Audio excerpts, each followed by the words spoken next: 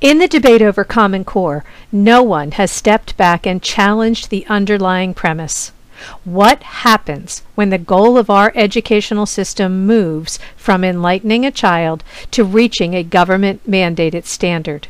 It's not a new idea. The federal government has mandated it since the 1994 passage of Goals 2000, and the 2001 No Child Left Behind Act added real penalties for non-compliance.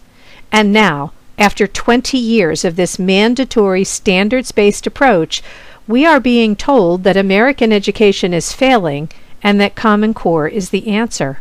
But Common Core doesn't change this approach. It just centralizes control of the mandatory standards.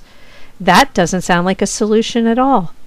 We can't solve the problem of a failing educational system if we don't look at why we have the problem in the first place.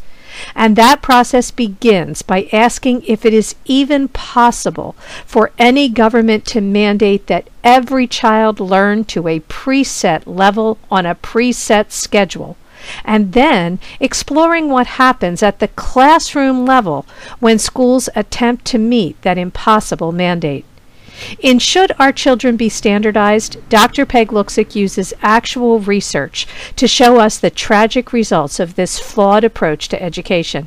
If we truly want education in America to succeed once again, this is a presentation that we won't want to miss.